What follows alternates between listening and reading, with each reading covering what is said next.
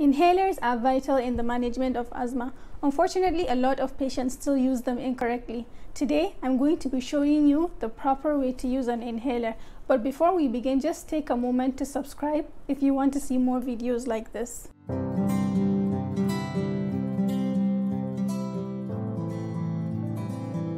Hello, welcome to my channel. If this is your first time here, my name is Dr. Mariam.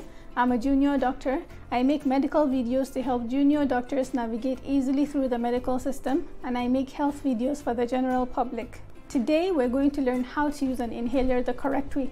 We'll also be looking at some pre- and post-use practices, as well as some myths.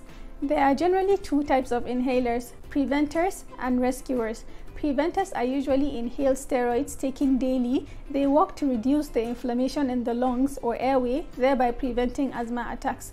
While rescuers are usually taken during an attack. They work to open the airways, thereby relieving symptoms. Some inhalers contain a mixture of both preventers and rescuers. You might be on one type of inhaler or both, depending on the level of your asthma control.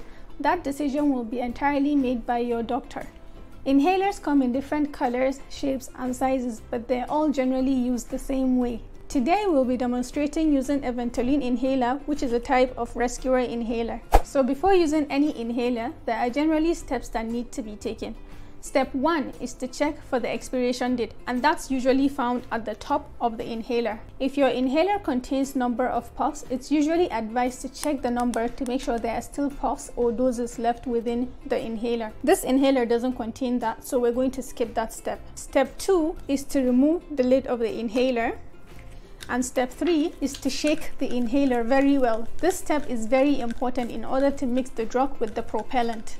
If you're using the inhaler for the first time, or it's been a long time since you used it, you will need to prime your inhaler.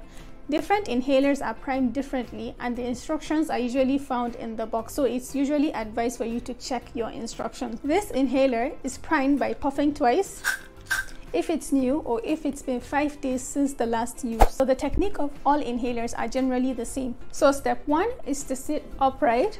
Step 2 is to empty the lungs, that is inhale and exhale completely. Step 3 is to position the inhaler in your hand. So how you position the inhaler is you put the thumb below the base and then the index finger on top, like this. Step 4 is to make an airtight seal by wrapping your lips around the mouthpiece so that the drug doesn't escape when you puff. Step 5 is to start breathing in slowly after your lips are wrapped around the mouthpiece. The trick is to puff immediately after you start breathing in.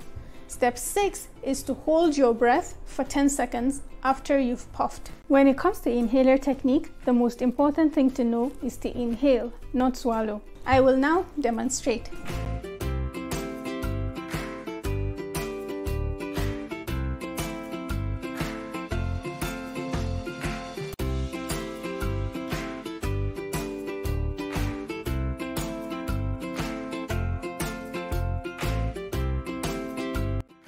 See, that wasn't so hard now, was it? If you need to repeat the dose, wait 30 seconds and repeat the steps all over again.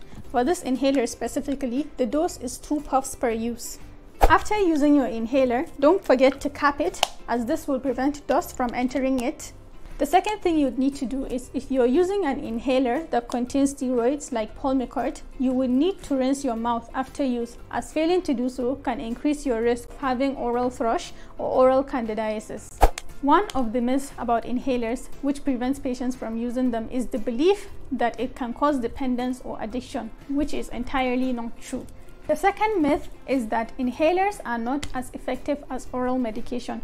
That's also not true, because inhalers work in the lungs, and the fastest way to the lungs is through inhalation. It's important to know that inhalers continue to be the first line in the management of asthma, as oral medications contain higher doses and can lead to more side effects. Lastly, patients tend to believe that inhalers are only for people with severe asthma, which isn't true.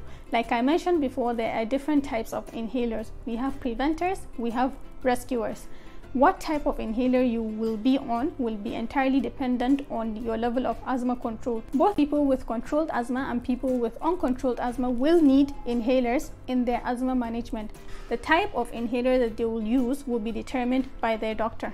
Now that you've learned how to use an inhaler the proper way, you're not only equipped to take charge of your asthma, but also equipped to lead other people as well. We've reached the end of our video. If you liked this tutorial, please leave me a like and drop a comment in the comment section below. Don't forget to subscribe. Thank you for watching, and as always, I'll see you next time. Bye.